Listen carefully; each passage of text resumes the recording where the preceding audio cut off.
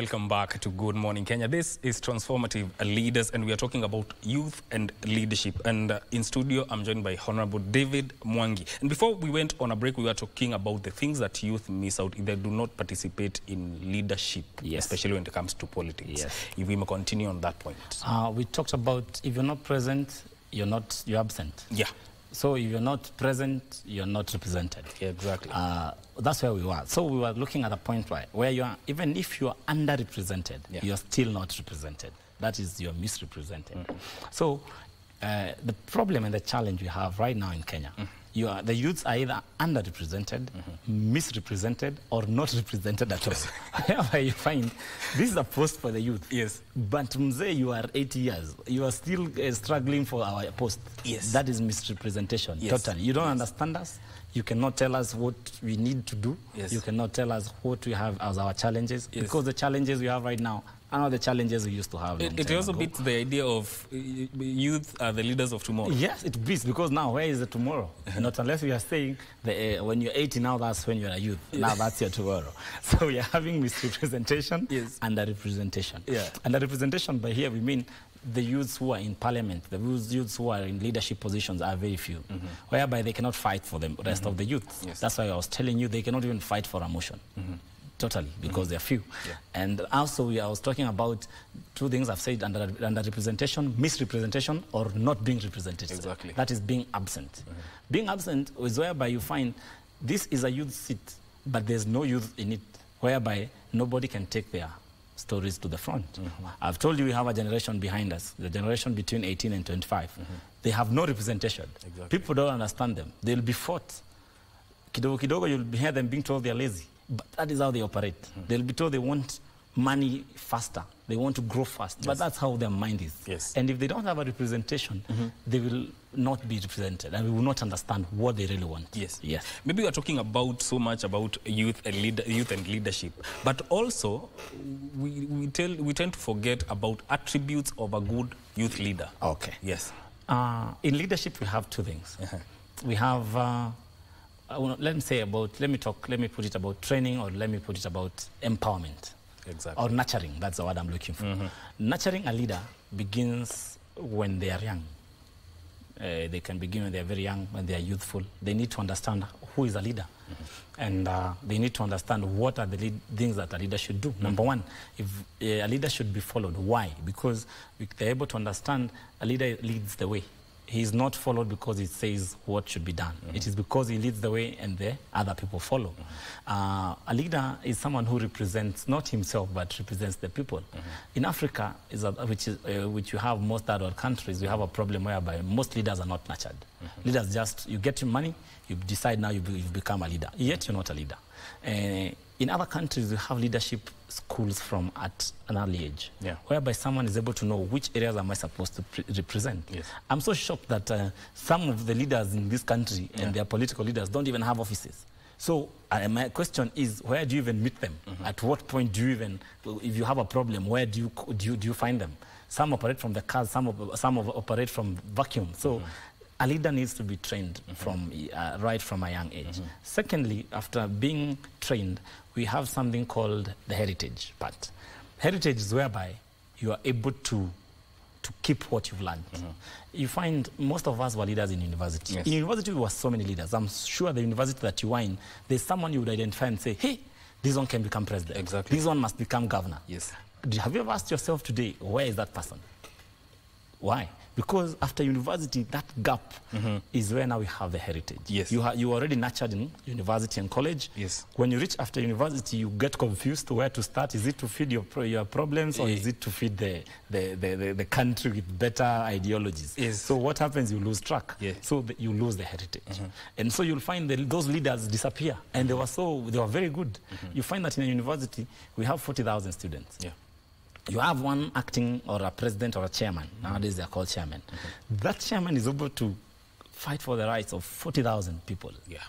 40,000 people is a whole constituency. Exactly. A whole constituency per se. Yes. The problems in university and colleges are the same problems we are having with people outside here. If it's sanitation, if it's issues to do with education, if it's issues to do with everything, roads and stuff, they are there in the university and the colleges. Yes. But this heritage, when you lose it, there's no transformation between university and colleges and the political leadership. And now, so we lose a great part, a good number of good leaders that would be having. Yes. Yes. Can you say, from what you have just said, can you say that the youth now feel like they are not fully embraced when it comes to politics and leadership?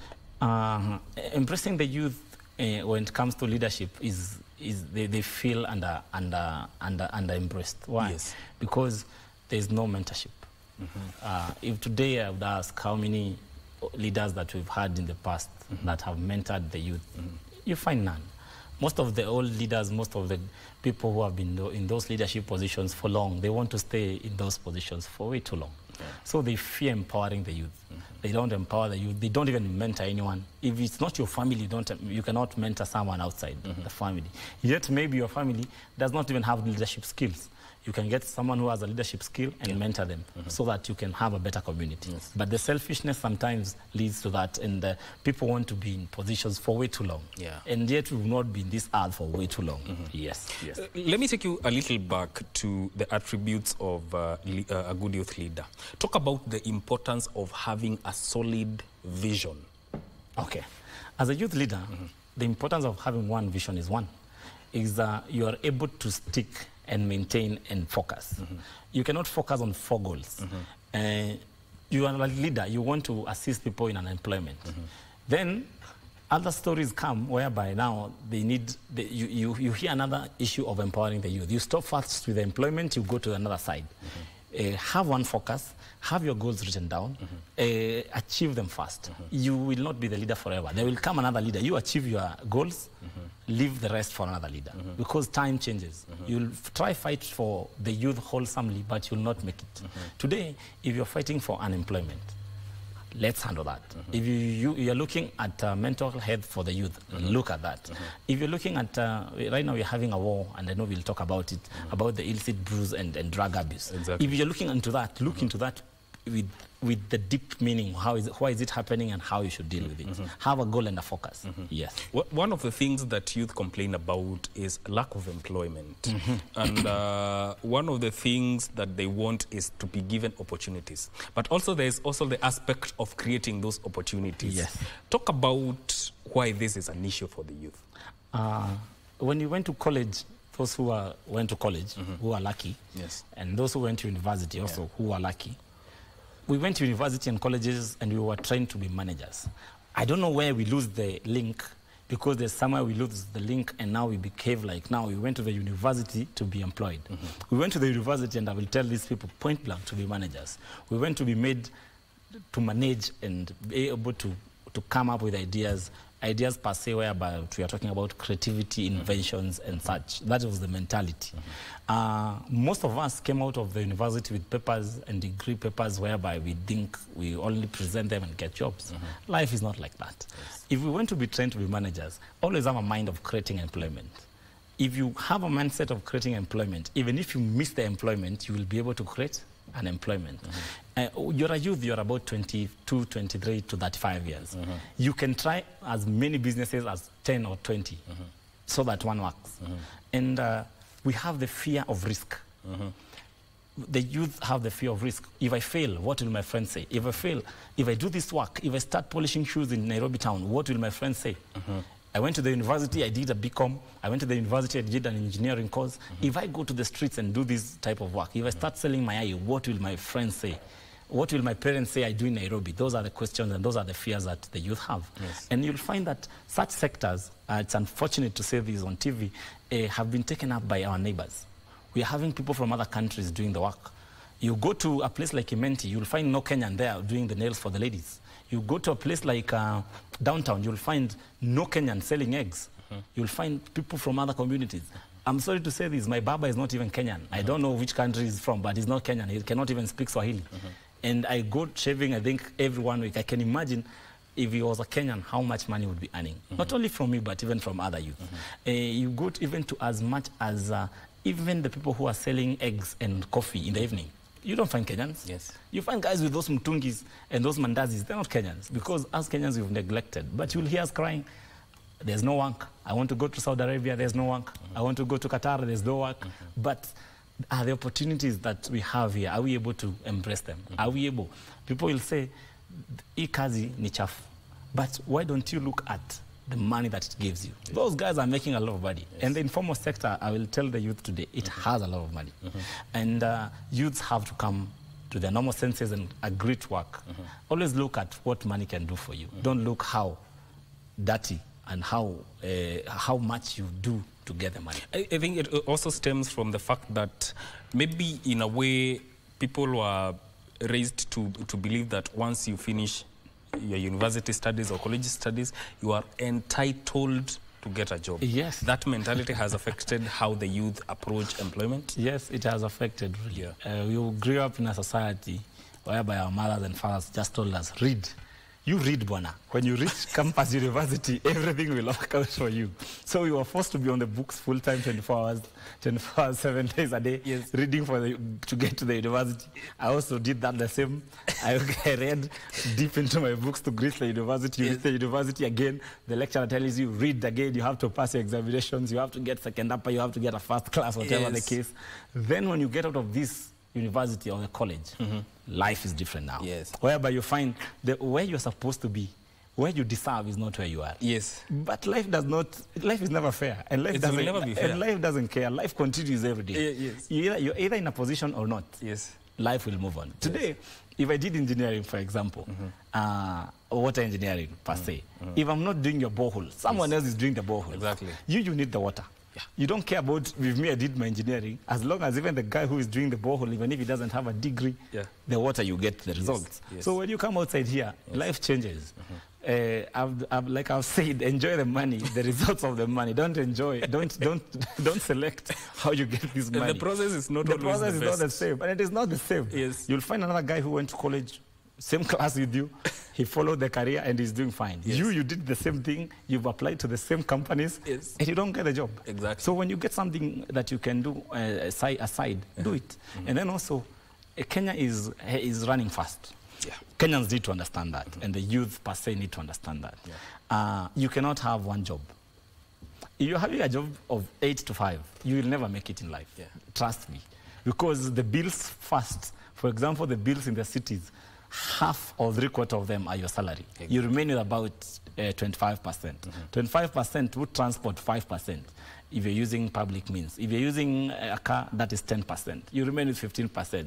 Savings, most of us are affected by black tax. You have to send money home. You have to do what such. You find yourself with 2%. Yeah. You have to look for a different investment.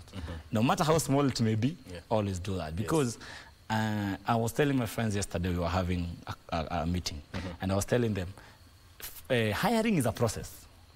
You will be hired by a company and go for interview. Exactly. For 2 months. They have not hired you. They are still calling you and still continuing with the process. But today, firing is an instant decision. You're fired like there and there. Yes. Leave job.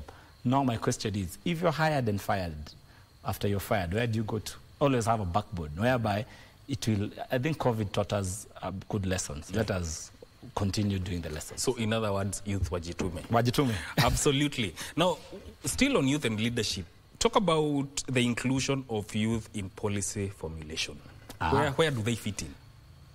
That now is a challenge currently. As we said, if you're absent, you're not there. Exactly. If you're not available, if your presence is not there, you cannot be there in any ideologies or policy making. Let me give you an example of a current issue, currently, that was running, or it's running, I don't even know whether I think it's still running. We had this committee in Bomas. The NADCO. The NADCO. Yeah. The NADCO gave, I think, 10 issues. The 10 issues that they covered, I don't know all of them, but I know a few of them. They covered political party, 2 for political party. I don't know what, one was for dividend and one was for I don't know what. They covered also elections, how elections should be run in our country. They covered something small to do with women. I didn't see it so much highlighted. And also they covered something with the opposition and how to share power positions. I didn't see them talk about the youth. Unfortunately, I didn't even see the youth who were in that committee.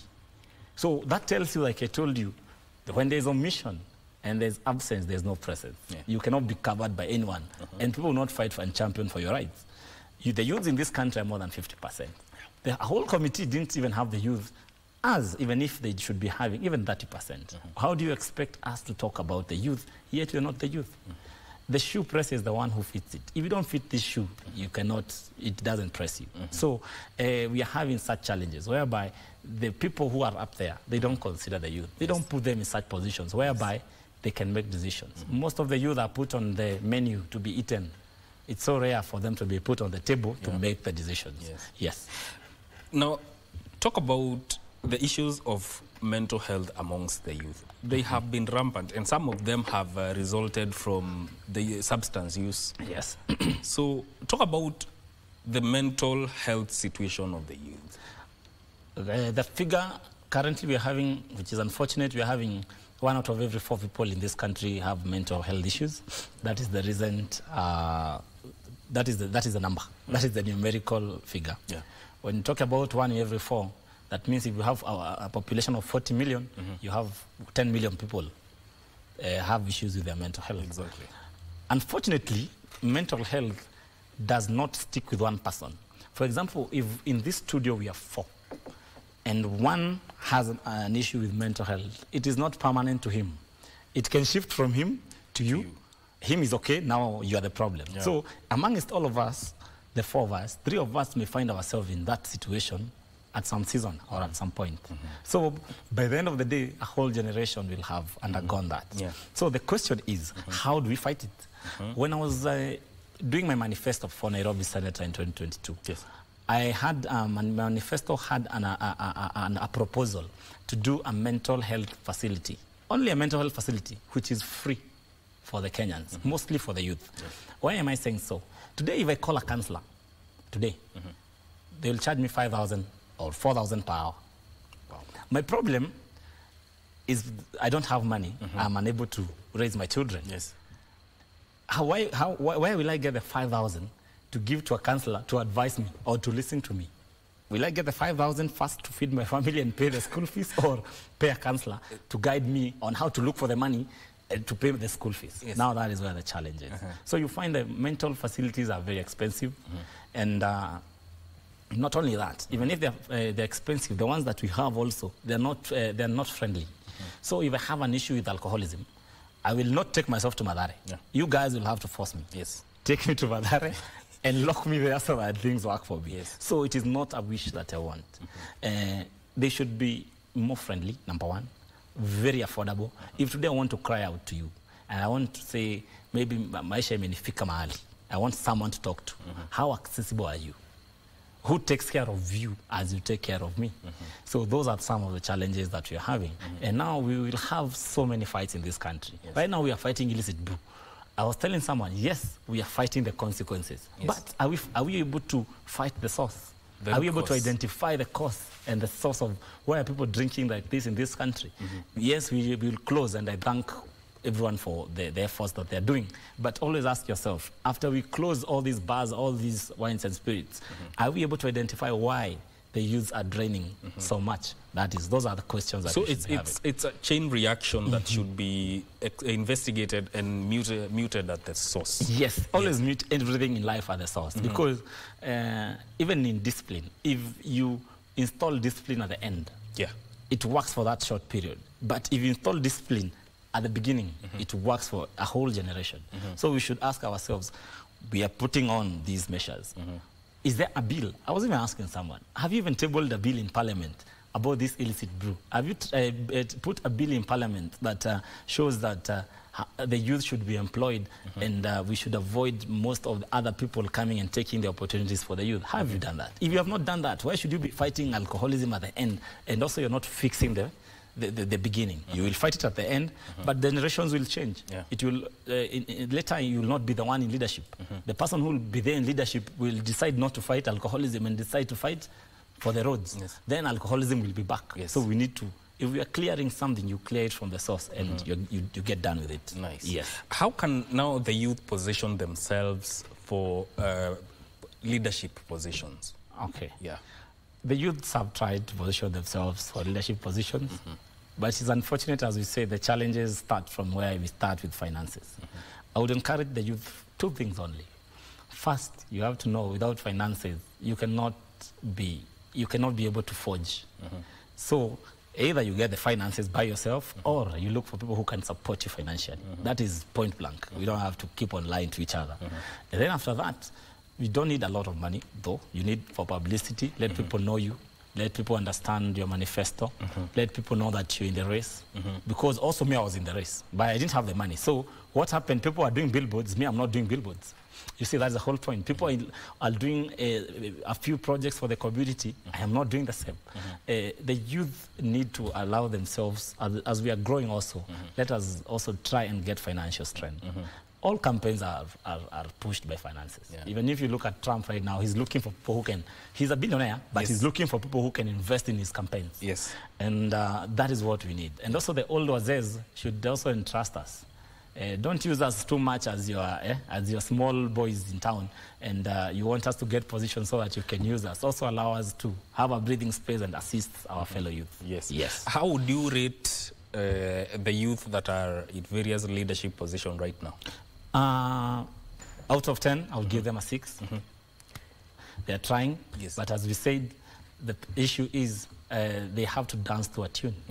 If they would not be dancing to that tune, or if they had their own political party, or if they had entered through in these systems through their own effort, they would be fighting for their tune.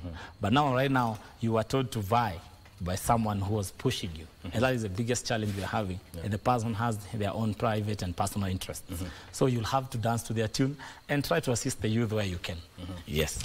What is the role or importance of mentorship when it comes to leadership, especially amongst the youth?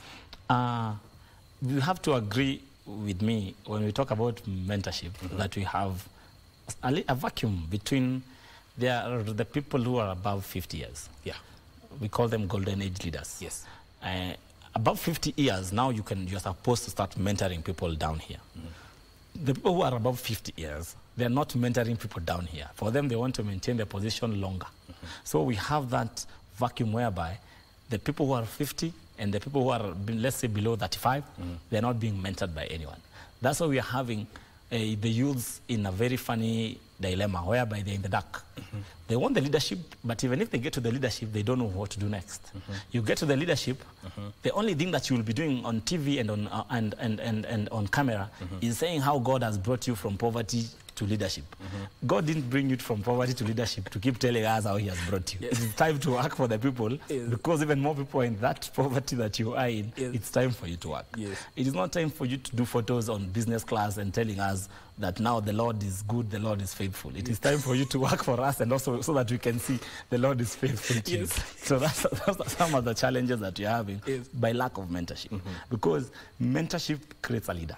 Yes. You cannot be a leader without mentorship. You cannot, because things that you want to do for the people have been done by others. You will not be the first to put water in your area. You will not be the first to create, to build schools and classes in your area. People have done that in the past, and that is your duty to do. So if it is your duty to do it, you need mentorship so that you can be able to harness that and do it. Yes. What is the place of self-confidence? Self-confidence, when we talk about self-confidence in leadership, is whereby people can push an agenda. I'm not talking about chaos, I'm not talking about demonstration.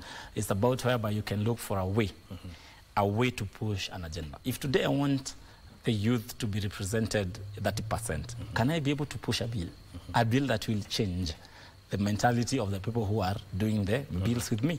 Am I able to convince them and tell them the youths are underrepresented? How can we work for this? Am I able to tell them how can we implement it after we have put the rules? You will put a rule today in this country. The implementation, nobody is there. Nobody wants to carry that and say, let us implement this. You will put today rules for ladies and women, but nobody wants to be part and parcel when it comes to the implementation. And to go back on the same, when we look about, I'm sorry, I'm taking you back. When you look about the mental issue of the youth right now, we're having too many femicides, we're having too many suicides, alcoholism and stuff. Why are we having that? Because nobody is ready to take the mantle and run and say, can we change lives? Can we do this and this? Are we able to fight? When we do a demonstration of ending femicide. Does it end there? Yes. The other day we saw very many ladies, and congratulations, we had so many youths, those who had mobilized, good work. But the question is, do you have a follow-up after that? Do the victims get justice? Do we have people who stand and prevent that before it happens? Those are the questions that we should be asking. Yes. Thank you so much for gracing our show. Thank you. This has been a very interesting conversation with very insightful contributions. We have been talking to David Mwangi, who is a businessman and a youth leader, and I hope you have learned a thing or two about youth and leadership. This is where we cap matters. Good morning, Kenya. This has been Transformative Leadership segment. My name is Mike Migwe. Continue enjoying the rest of your viewing. Good morning.